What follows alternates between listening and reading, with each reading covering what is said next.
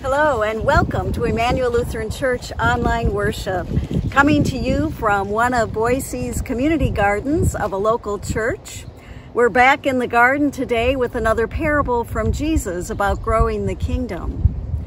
Well, I learned something about one of the members of this church that they have done differently in this garden this year. This summer, the back portion is all for the community garden, but the front portion has been given to a new American family who has planted seeds from their own native crops.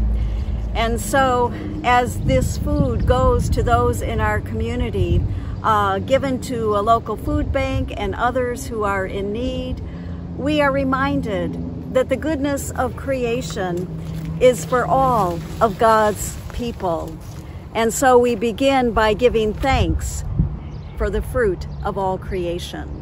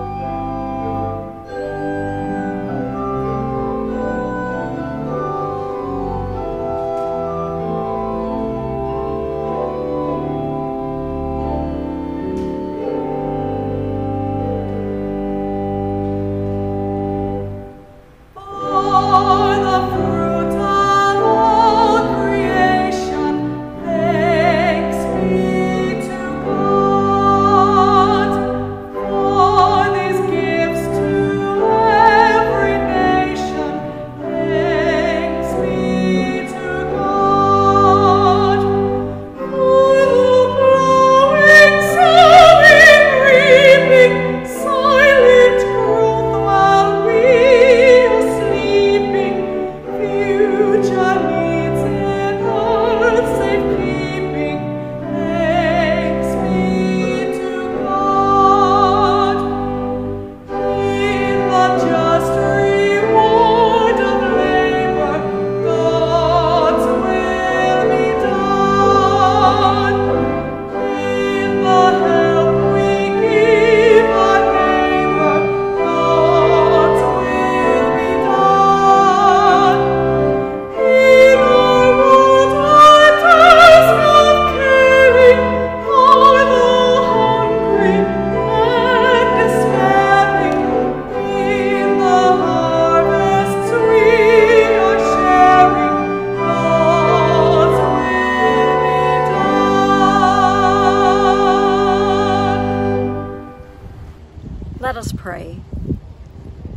Faithful God, most merciful Judge, you care for your children with firmness and compassion.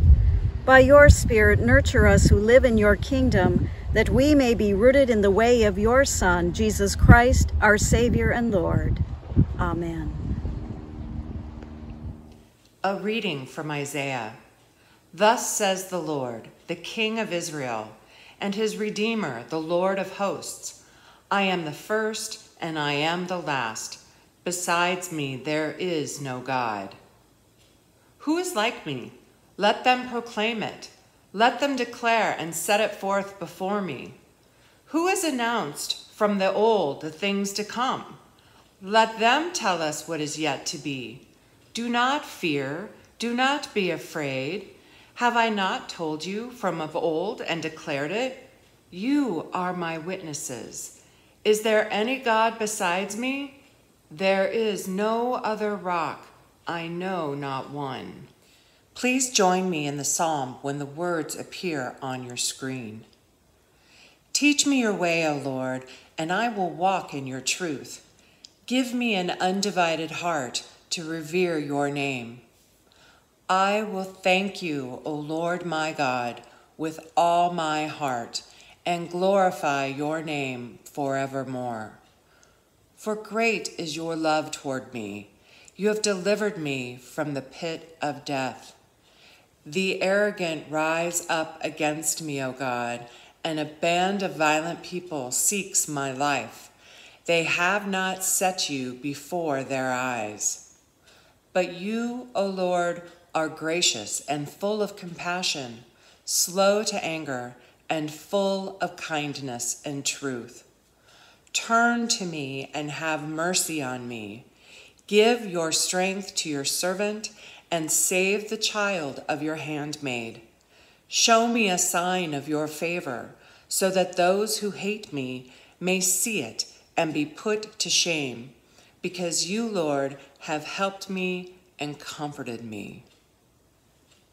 The Holy Gospel according to Matthew.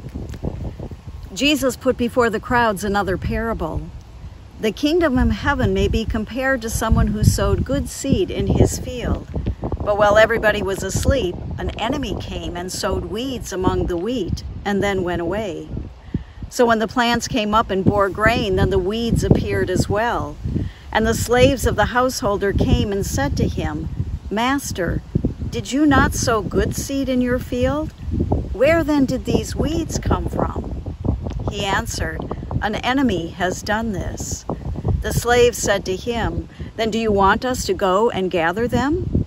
But he replied, No, for in gathering the weeds you would uproot the wheat along with them. Let both of them grow together until the harvest, and at harvest time I will tell the reapers, Collect the weeds first and bind them in bundles to be burned, but gather the wheat into my barn. Then he left the crowds and went into the house, and his disciples approached him, saying, Explain to us the parable of the weeds of the field. He answered, The one who sows the good seed is the Son of Man. The field is the world, and the good seed are the children of the kingdom. The weeds are the children of the evil one, and the enemy who sowed them is the devil. The harvest is the end of the age, and the reapers are angels. Just as the weeds are collected and burned up with fire, so will it be at the end of the age. The Son of Man will send his angels, and they will collect out of his kingdom all causes of sin and all evildoers, and they will throw them into the furnace of fire, where there will be weeping and gnashing of teeth. Then the righteous will shine like the sun in the kingdom of their Father. Let anyone with ears listen. This is the gospel of our Lord. Praise to you, O Christ. In a former parish that I served back in the Midwest, there was a very active retired men's group. The guys would get together in the morning, I think it was usually about once a month, have their coffee, have their donuts, have their time of just chewing the fat and connecting with each other. And then they would launch into whatever project it was that they had designated for the day. Well, every year in the springtime, they would devote one of those days to planting flowers in the backside of the church. And so one year when they did that, they did another beautiful job and felt good about the work they had done. But then the next day, when I came to church and when I parked in the back, I noticed that somebody had come during the night and dug up all those freshly planted marigolds. There was not one of them that was left behind. I couldn't believe it. I always think of that when I hear that story of Jesus today. While some people are busy sowing good seeds of the kingdom, others are thwarting it with their evil deeds. Oh, if we could just get rid of the bad guys so the good guys would prevail. Wouldn't the world be such a better place to live in? And yet sometimes what we find is that it's not always all that easy to separate the good from the bad. A recent acquaintance of mine was telling me how much she loved gardening and how well her garden was doing this year. But she also told me a time of when she had had a garden failure. She had planted her garden in neat and orderly straight rows and was so precise about the planting, and then also was so faithful with the watering and the weeding and just paying such close attention to her garden. Well, she had a friend whose garden was just the opposite. She was not precise at all, and she let her own garden go so that there were weeds everywhere.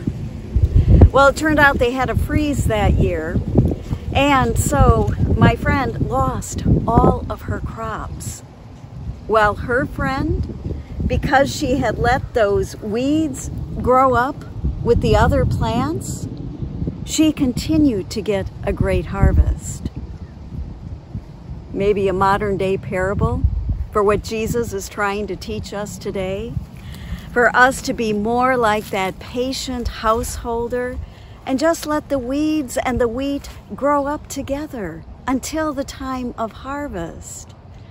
Well, we sometimes are much more like those servants who just want to get in there and pull out all those bad weeds, assuming, of course, that we are the ones who are the wheat, and it's those other people who are the weeds. Several weeks ago, when we were first being advised to wear masks out in public, I was amazed when I went to my grocery store where I usually shop at how many people were not wearing masks. Not only was I amazed, I was disgusted with them and their uncaring attitudes towards others, as I would glare behind my mask at them in the store and quickly steer my cart away from them. Oh, how easy it was for me to see the speck in my neighbor's eye and not see the log in my own. Well, I was horrified about a week later when I got to the store to do my shopping, and I realized that I had forgotten to bring with me my own mask. And so as I went about my shopping, I was just hoping that others weren't looking at me with the same judgment with which I had looked at them. Which one of us is not a mixture of wheat and weeds together in the same person? Or as Martin Luther once said, how we are simultaneously saint and sinner at once. Yet God doesn't condemn us for our sin. Instead, as the psalmist today reminds us, God is gracious and full of compassion, slow to anger and abounding with steadfast love. Through this parable, Jesus teaches us that it is neither our place nor in our power to cast judgment upon others. There will be a time when God, not we, will vindicate, and when there will be an end to the evil that we see now. God's reign is inevitable, and we can trust with confidence that God's goodness will prevail. In the meantime, we live in a world where both good and evil coexist, sometimes even within ourselves. Last week I told you about traveling through the Palouse up north, that specific region in the Pacific Northwest that is just amazing farmland, maybe some of the best in the country. And as I was sharing that with a friend of mine, he told me about growing up in that area and about the summer job that he used to have. He was hired by local farmers to go out with other teenage boys like him and to pull rye out from those fields, those wheat fields. Apparently, long ago, there had been rye that was also planted, but it was no longer there and being planted as one of the crops. However, it would still come up as a volunteer or a wild grain. And so they would go out there and pull that rye just as they were instructed. But the trouble was, as he said, it didn't do much good. The next summer, those same boys would pull the rye again, which they knew was going to come back the very next year. And so after a while, those farmers quit paying those boys to walk and trample in the wheat fields as they killed more plants with good seed than they did destroying those hardy rye plants. When we focus so much on the bad, what's evil in the world and in ourselves, we lose focus on what our true purpose is: to nurture that seed of faith that has been planted inside us and to help it grow and develop and mature, to become those good and loving people that God desires us to be, and for us to help others do the same. In the movie Dead Man Walking, Roman Catholic sister Helen Prejean, upon whom this movie is based, struggles with allowing that presence of good and evil to coexist together.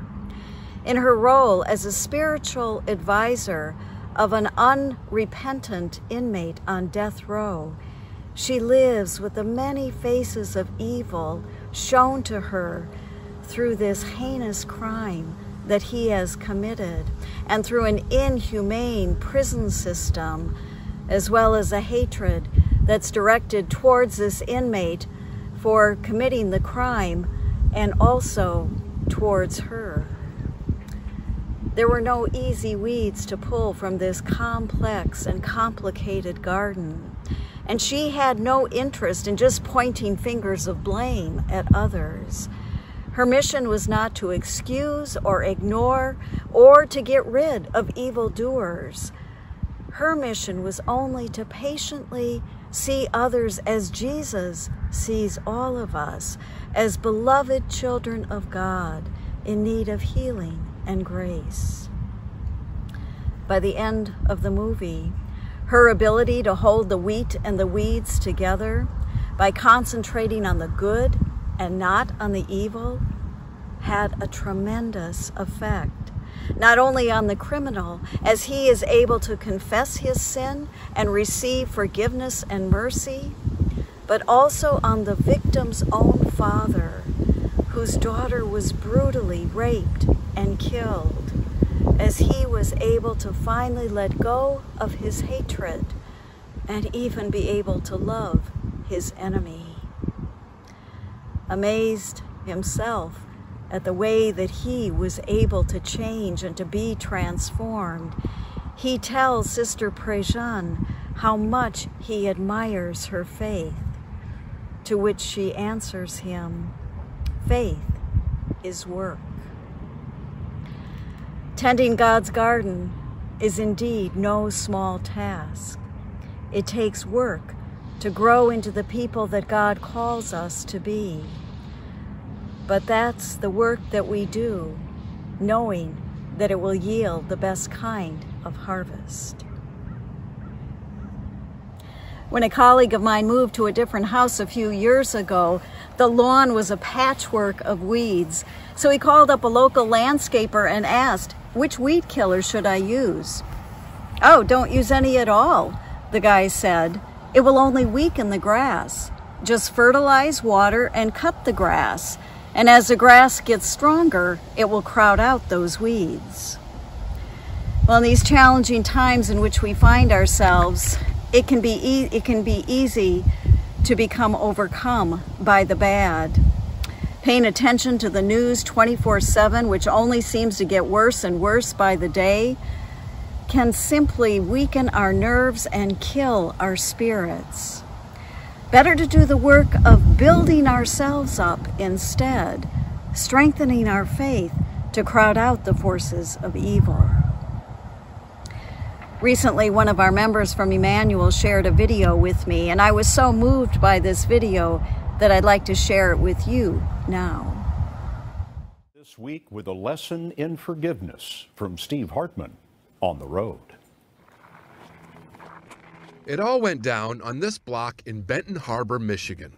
Back in '05, Jamel McGee says he was minding his own business when a police officer accused him of and arrested him for dealing drugs.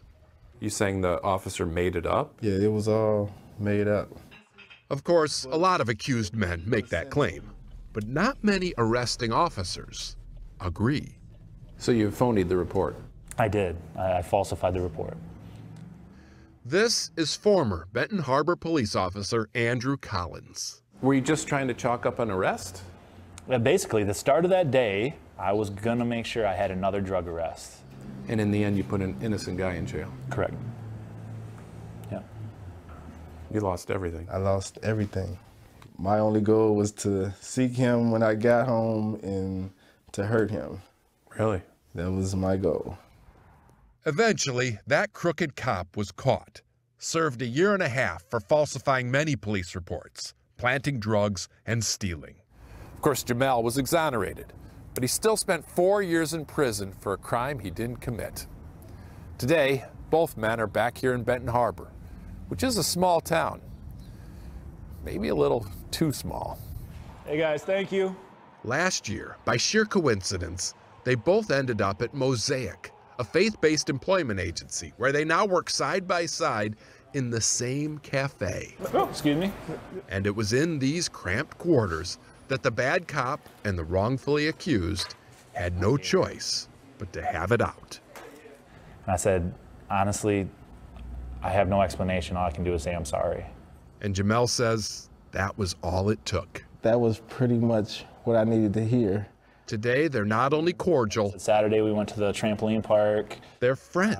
We talk about life. Such close friends. Not long ago, Jamel actually told Andrew he loved him. And I just started weeping because he doesn't owe me that. I don't deserve that, you know? Did you forgive for his sake or for yours? No, for our sake. Not just us, for our sake. Jamel went on to tell me about his Christian faith and his hope for a kinder mankind. He wants to be an example. So now he and Andrew give speeches together about the importance of forgiveness and redemption. Grab this one, set it over there. And clearly, if these two guys from the coffee shop can set aside their bitter grounds, what's our excuse? Steve Hartman, on the road, in Benton Harbor, Michigan.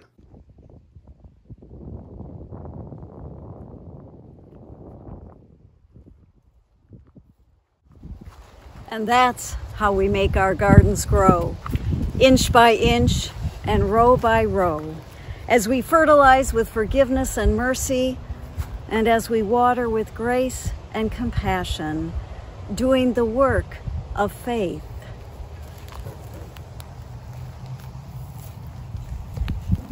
While we patiently wait for the harvest to come. Amen.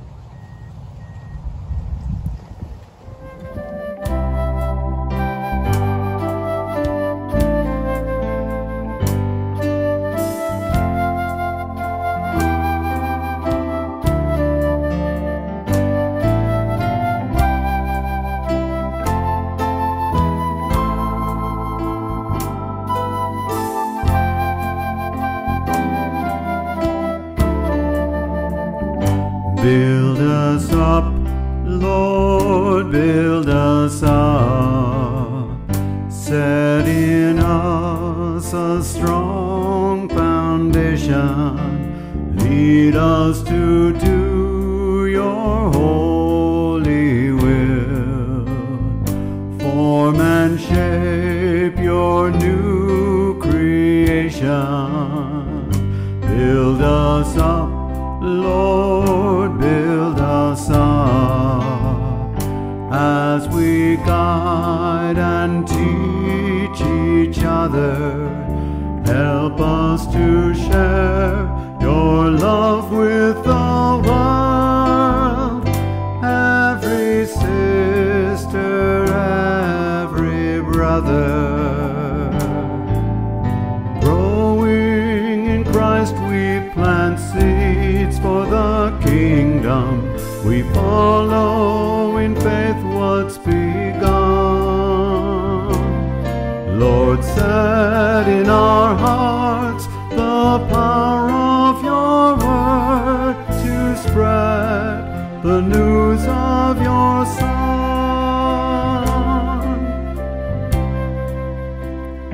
Build us up, Lord, build us up, that our lives reflect your glory. Cast away all our doubts and fears. Help us tell the world your story. Build us up, Lord, build us up. Help us bear good fruit for you. Lord, give us vision and keep us sure. Grant us faith that's steadfast and true. Growing in Christ we plant seeds for the kingdom. We follow in faith what's begun.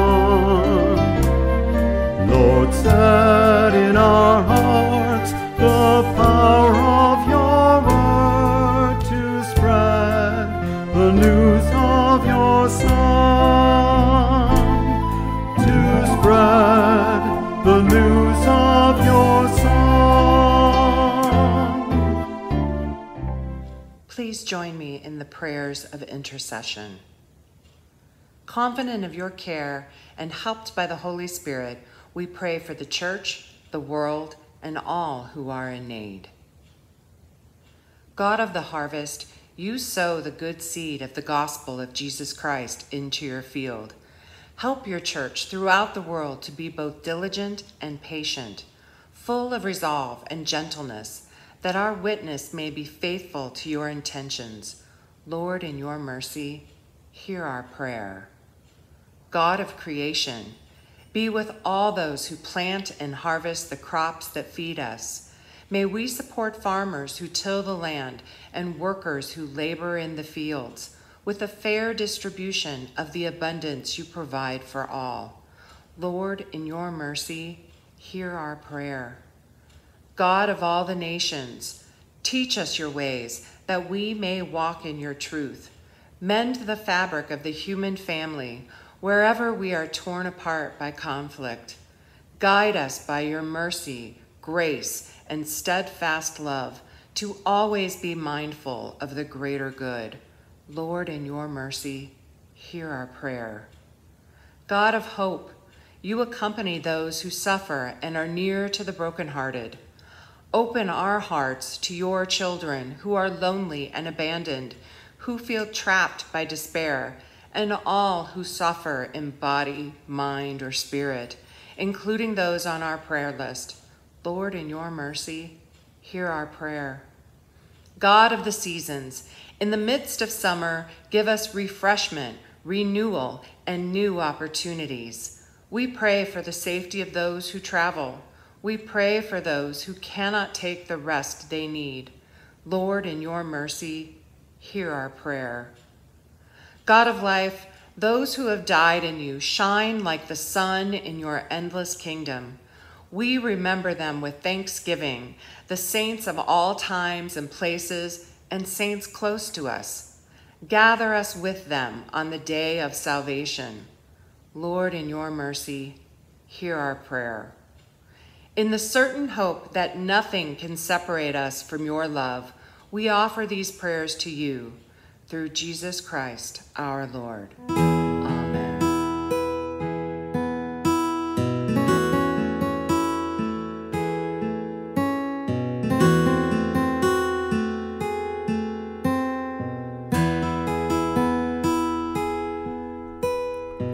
As the grains of wheat, once scattered on the hill, were gathered into one to become our bride, so may all your people from all the ends of earth be gathered into one in you. As this cup of blessing is shared within our midst, may we share the presence of your love. As the grains of wheat, once scattered on the hill, were gathered into one to become our bride, so may all your people from all the ends of earth be gathered into one in you. Let this be a foretaste of all that is to come. All creation shares this feast with you. As the grains of wheat, once scattered on the hill, were gathered into one to become our bride, so may all your people from all the ends of earth be gathered into one in you. As the grains of wheat were gathered into one to become our bread, so may we be gathered into one as we share this holy meal together. The Lord be with you. Lift up your hearts. Let us give thanks to the Lord our God. In the night in which he was betrayed, our Lord Jesus took bread, gave thanks, broke it, and gave it to his disciples, saying, "Take and eat. This is my body given for you. Do this in remembrance of me." Again, after supper, he took the cup, gave thanks, and gave it for all to drink, saying, "This cup is the new covenant in my blood, shed for you and for all people for the forgiveness of sin. Do this in remembrance of me." Gathered into one by the Holy Spirit, we pray as Jesus taught us to pray. Our Father in heaven, hallowed be your name. Your kingdom come, your will be done, on earth as it is in heaven. Give us this day our daily bread, and forgive us our sins as we forgive those who sin against us. Save us from the time of trial, and deliver us from evil. For the kingdom, the power, and the glory are yours, now and forever. Amen. And as you take your piece of bread, know that this is the body of Christ given for you. Take and eat.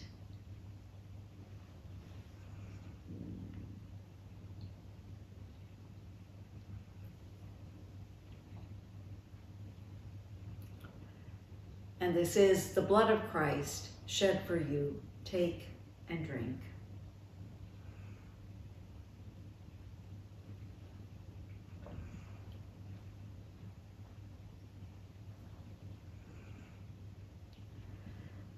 The body and blood of our Lord Jesus Christ strengthen you and keep you in his grace. And now may the Lord bless you and keep you. The Lord's face shine on you and be gracious to you. The Lord look upon you with favor and give you peace. Amen.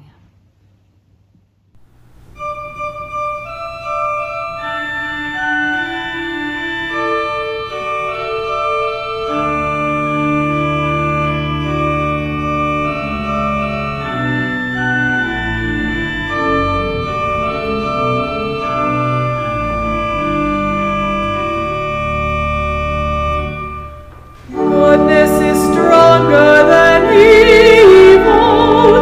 Love is stronger than hate. Light is stronger than darkness. Life is stronger than death.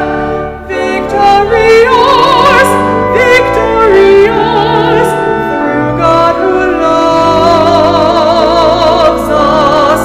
Victory yours, victory yours, through God who loves us.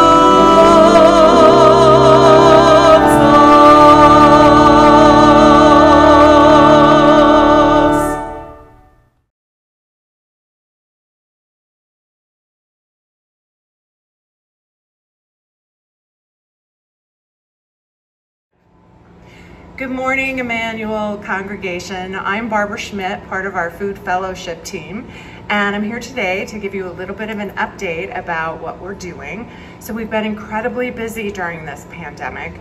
For the year prior, we were averaging about 65 guests every week. We are now averaging 117 or more guests every week. Plus, we are, in addition to that, we are providing meals to our friends across the street at Capitol Plaza Apartments, which is subsidized housing for disabled and elderly residents. And any extras we're sending down to Corpus Christi for some additional food for them as well. We've really appreciated those that have been making desserts for us, and we continue to need your help. So if you're able to make desserts for August, please sign up on the iVolunteer website. Additionally, I just want to give a huge shout out for the once a month donations of making and providing us meals from both Texas Roadhouse and from the Oak Barrel and Eagle. We really appreciate their assistance in helping us move forward. And lastly, I want to thank the ladies that have been assisting making literally hundreds of masks for our guests so that they can stay safe and now be compliant with Boise rules. So thank you. Please volunteer for the desserts and see you next time.